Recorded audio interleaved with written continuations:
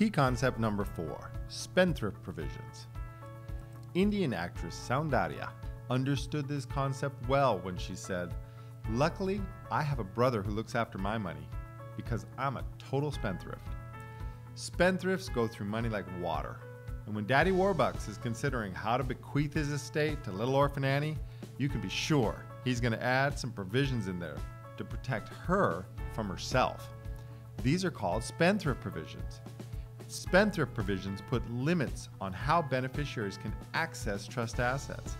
They can be hard and fast rules like, "My son shall have no distributions until he makes it through graduate school."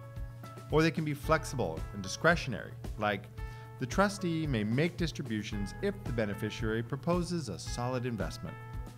But one of the most powerful of all spendthrift provisions relate to the protection from creditors. When these provisions are used, creditors cannot reach trust assets, even while a beneficiary enjoys their use. And this is where it gets interesting for asset protection. So how can you set up a spendthrift trust for yourself, just like Daddy Warbucks did for little Annie? Find out with key concept number 5, self-settled trust.